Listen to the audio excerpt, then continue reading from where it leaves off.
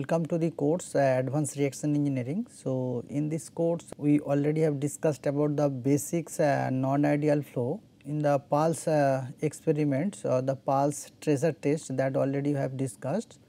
So, for the residence time distribution or residence time distribution functions, when we conduct any reactions or experiment in any reactor, so then how the reactants behaves inside of the reactors, means whether they are residing the same or spending the same time or not during flow or reactions inside of the reactors, that basically we are discussing. So, in our previous class pulse we already have discussed that if we want to measure the residence time distribution function, that is we can express in terms of E capital E T. Okay, so this is the residence time distribution function, that way we can express. So, this E T or residence time distribution functions we can measure either pulse experiments, pulse tracer test, or step tracer experiments or step tracer test we can conduct. So, either way we can conduct. So, pulse tracer experiment that we already have discussed. So, today we will discuss about step tracer experiments, that we will discuss, and then cumulative distribution function, that is called FT, and mean residence time functions or residence time function, that is expressed in terms of Tm, that we will discuss, and other moment, that is variance, so that we will discuss, that is expressed in terms of sigma. So, these are the things we will discuss for today. So, in the step tracer experiments, pulse input of the tracer that we have discussed, and now based on that with respect to the time. So, once tracer has been or tracer is input in the injection lines or feed lines. So, then at different times, so we can measure the concentration of the tracers. Okay. So, these are the concentrations from the experiment, pulse experiment or pulse input experiment we can get, and from their CT curves or C curves or E curves that we can get. So, now if we want to conduct the step tracer experiments, then output concentrations of the vessels or the reactors, so that we can. So, here the injections would be in, that is continuous tracer input would be there in the feed line. Okay. So, and from here continuously we will get out the concentration or the component C out, means that is the tracer whatever that is in here, that we are getting from here. So, that will means find out or will measure. So, the input concentrations we can express in terms of convolution integrals, that is expressed in terms of this, the output concentrations we can write this, and 0 to t times. So, we are going to measure, if we know the inlet concentrations or input tracer input, the particular concentrations of the tracer that we are infusing here in the feed line, and if we know E t prime, that is the residence time distribution function. So, then we can measure the concentrations, output concentration from the vessels. Okay. So, if the input or inlet concentrations, if let us say for a pulse experiment, if it is perfect, input is there, it takes a very fraction of seconds. So, then it would be the perfect pulse injections. So, then direct means sometimes if it is ideal reactor is there. So, then direct delta functions we can use, or imperfect if it is pulse injections, that also we can use, or for that some other function is there. So, that is E t function, so that we can get. Okay. So, now here let us say RTD functions are means this RTD function or E t function, that is for pulse input, and cumulative distribution functions, that is expressed for step input. So, I said there is the pulse input or pulse means tracers we can inject, or we can conduct the tracer test by pulse input, and number 2 is the step input of tracer. So, by both the way we can conduct in pulse inputs. So, just one sort of injections would be there, and for that the residence time distributions E t we can get, and for the step inputs, so we will get F t, that is cumulative distribution functions that we can get. Okay. So, how they are related, or for the step input, so injections is there. So, here's the concentrations we can express CT0 C0 t, that is concentration, initial concentration when t less than 0, then concentration 0, then there was no injections.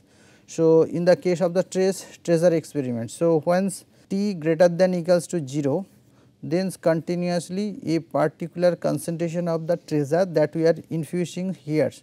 Okay. So, this is the tracer concentration, initial concentrations. So, that is not for one time. So, continuously with the feed line, feed has a particular volumetric flow rate V naught.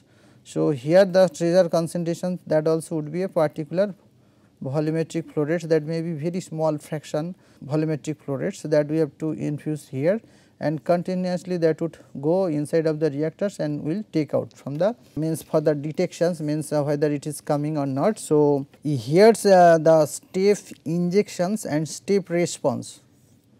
Step injections and step response. So, first step is the step injections and second step is the step response. So, here we are conducting step tracer experiment. So, in the step tracer experiment, so initially if we go less than 0, so that I said, so tracer concentration is 0. So, if t greater than equals to 0 means after this is the time. So, greater than equals to 0, the tracer input suddenly jumps and at this particular concentrations. So, we injecting the tracers and throughout the reactor, so that would be there. So, that is the maximum concentration. So, that is there. So, that is the step injections. So, that is we are going to means here, and so once the tracers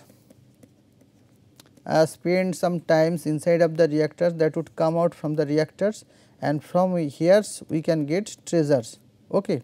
So, at different times. So, time and tracer concentrations, C output or tracer concentration that we can get.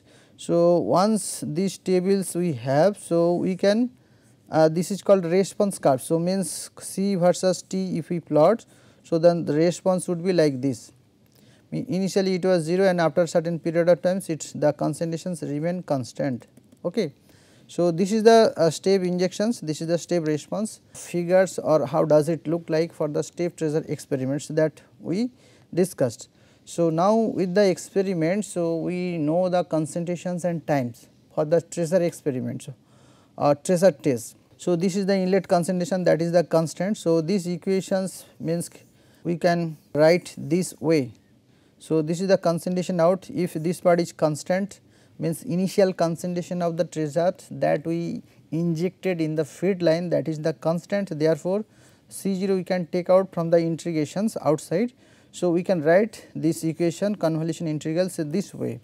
Okay. So, here if we divide C out with respect to the C0, so then we can get this C out by C naught step, that is the ratio of the concentration output concentration to the initially injected concentration. So, then right hand side it get this. So, this is equals to Ft, this is cumulative distribution functions for step tracer experiments. Okay. So, then Ft we can express this. Ft how to find out? So, if you know different tracer concentration, outlet concentrations, and if we divide that with respect to the initial concentration, then that would be the cumulative distribution function of Ft. Okay. So, how they are related, Ft and Et? So, Ft and Et is related like this, Et equals to dFt by dt. Okay. So, we can write this way or this way, either this way. So, Et and Ft how they are related? Okay. Et equals to dFt by dt. Okay.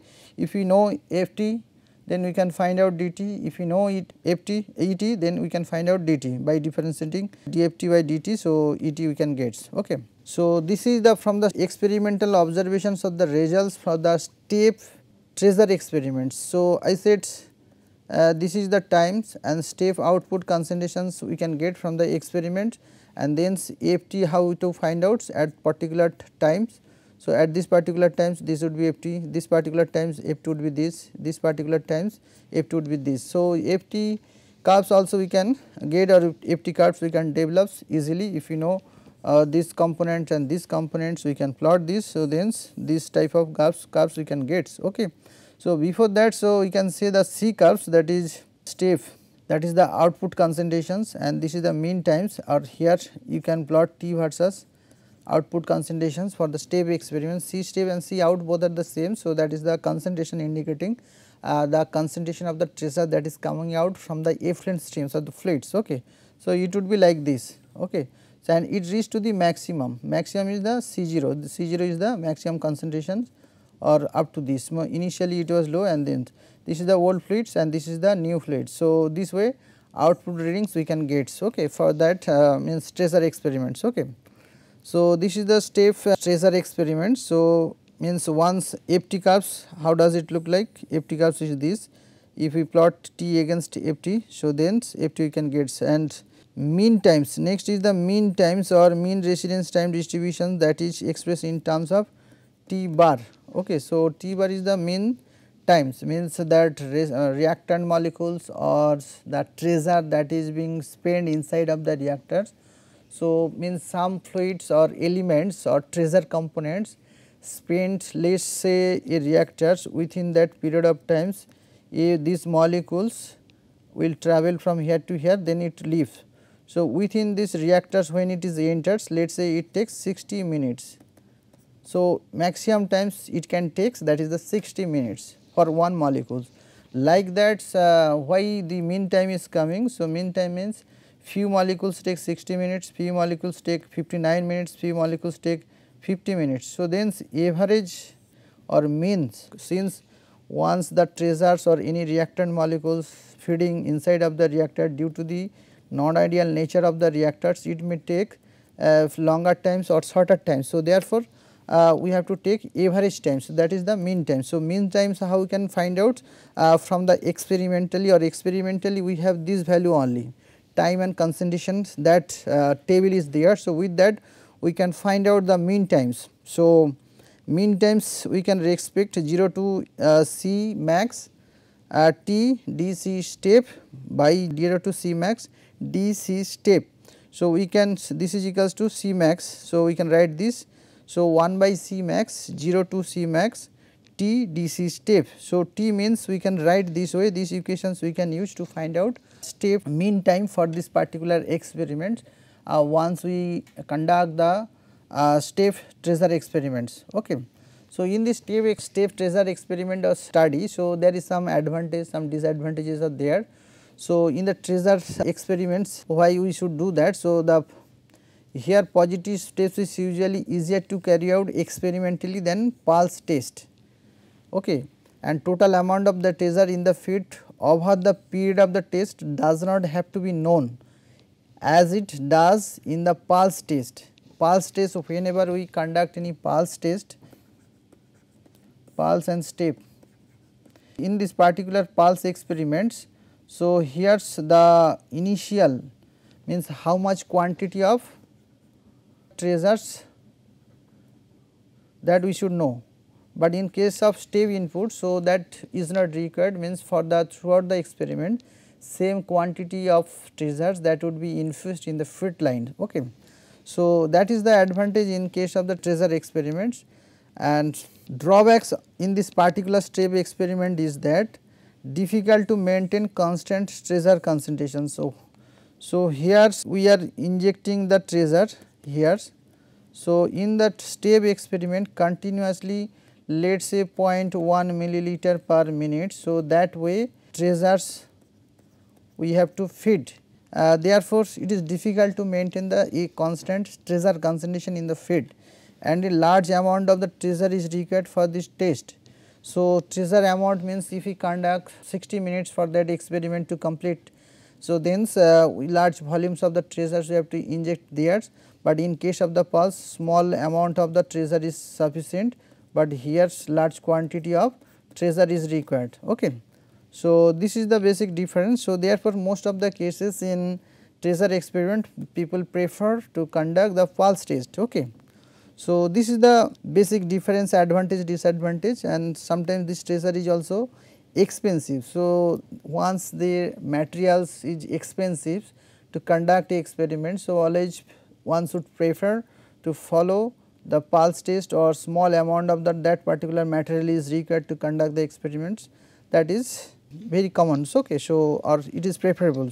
So, now the characteristics of the ET, that is the exit edge distributions, for that particular experiment. So, suppose we know E t, then we can move to the F t.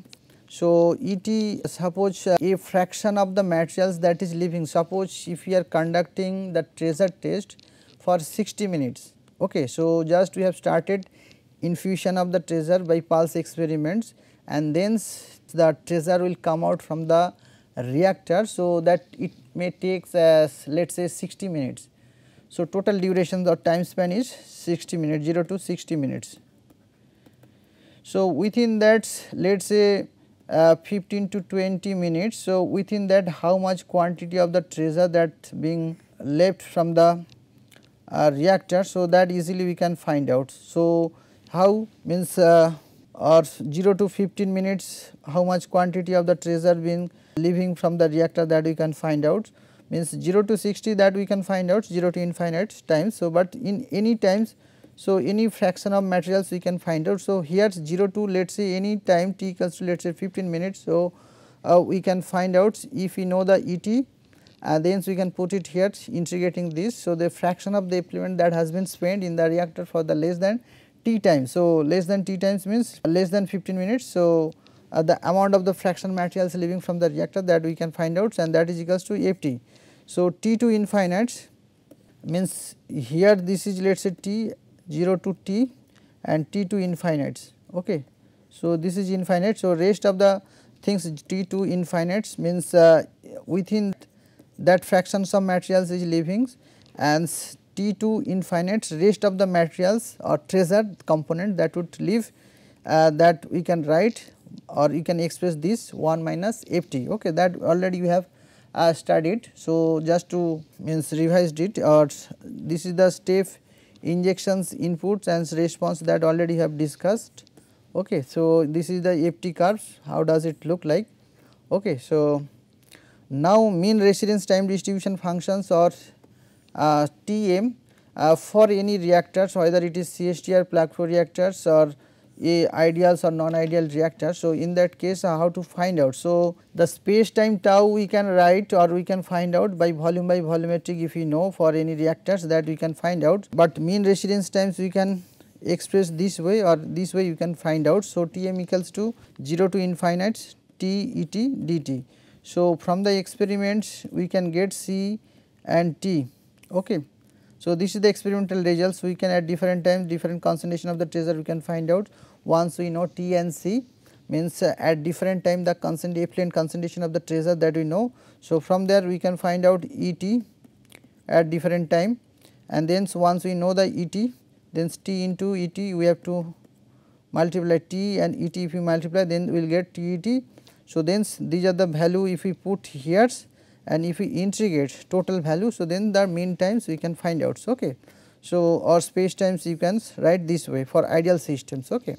So, now second component is the variance, that is expressed in terms of the sigma, that is also required. So, sigma square that is expressed in terms of 0 to infinite t minus T m square E t dt. So, we have to find out t minus T m square, we have to multiply it with E t, and then so what are the value would come, means experimentally what we are doing, this we are doing, these are the experimental results at the beginnings we are getting, after that we are getting E t.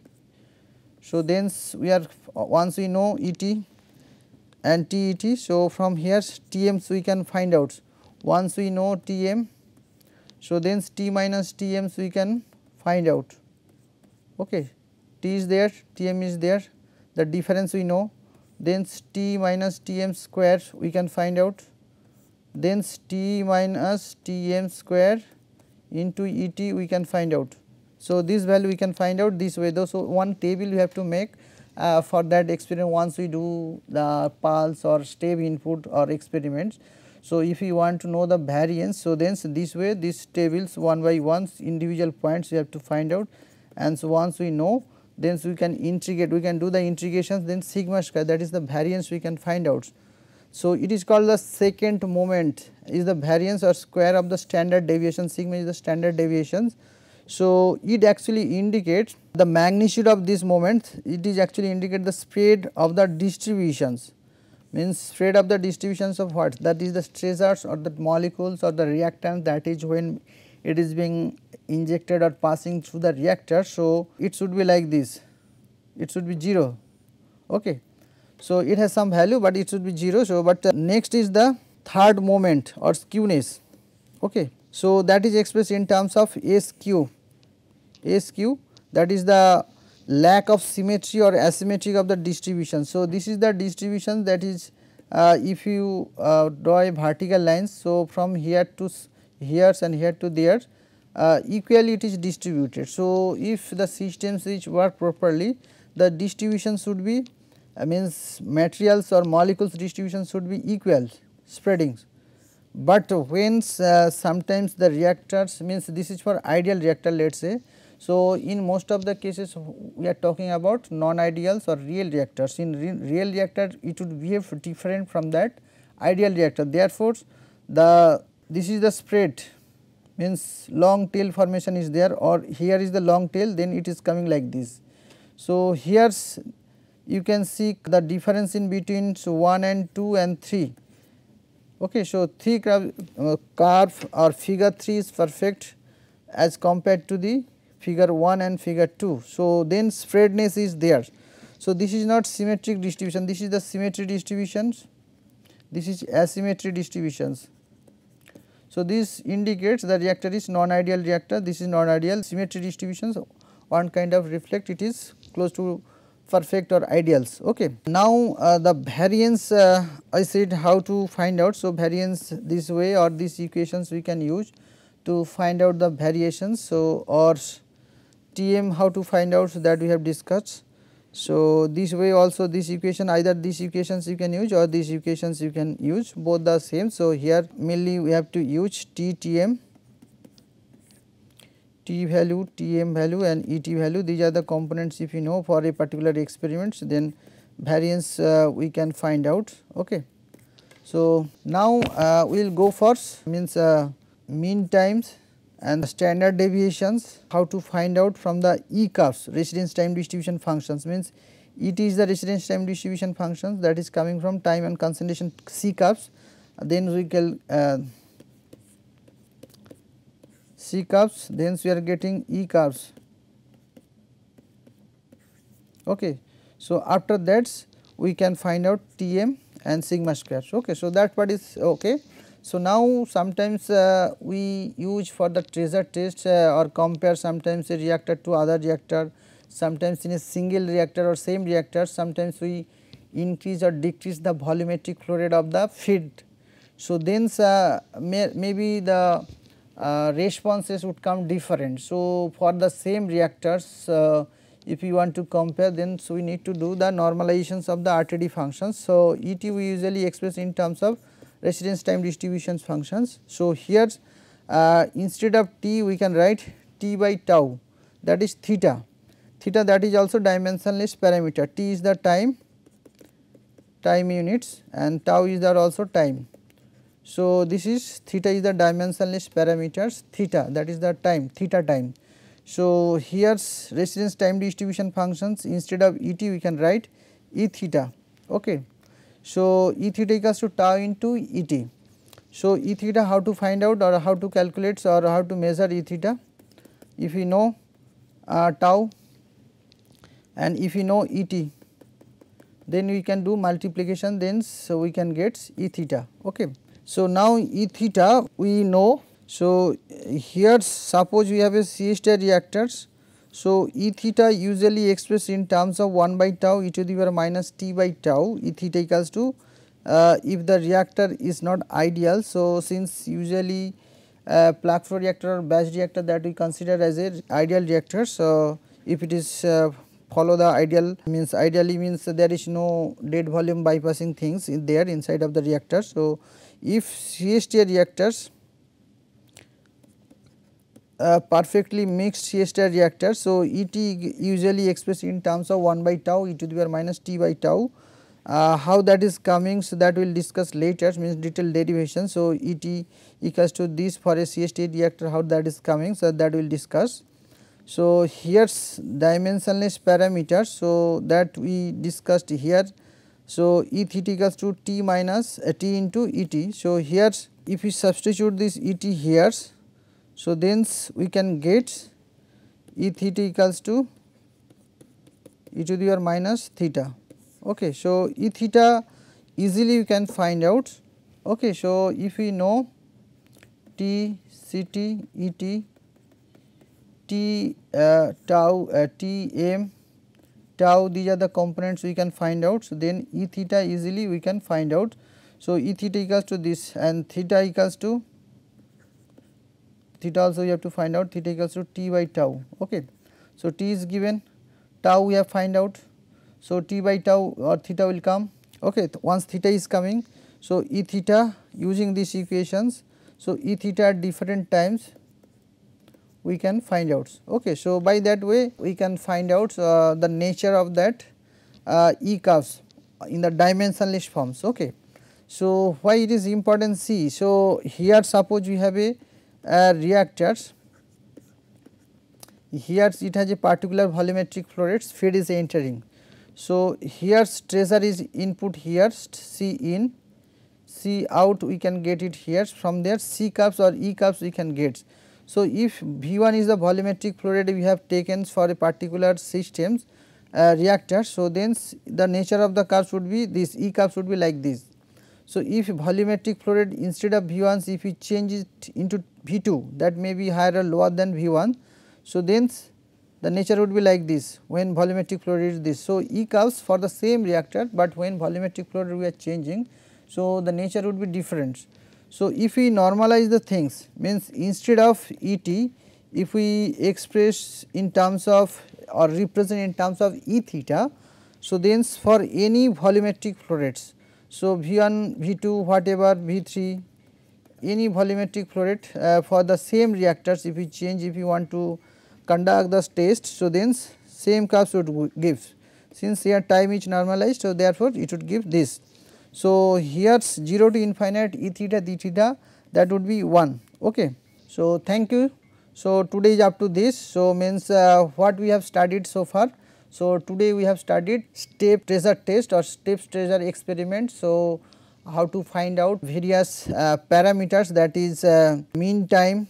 Okay. How to means get the FT or cumulative distribution functions FT curve FT, and how to get the FT curves, mean time, space time, and that is the standard deviation sigma square, how to calculate or standard deviations. So, how we can find out experimentally. Then we have done the normalizations of the RTD functions, okay, E theta, that we have discussed. Okay. So, today is up to this. Okay. So, next day we will discuss something else.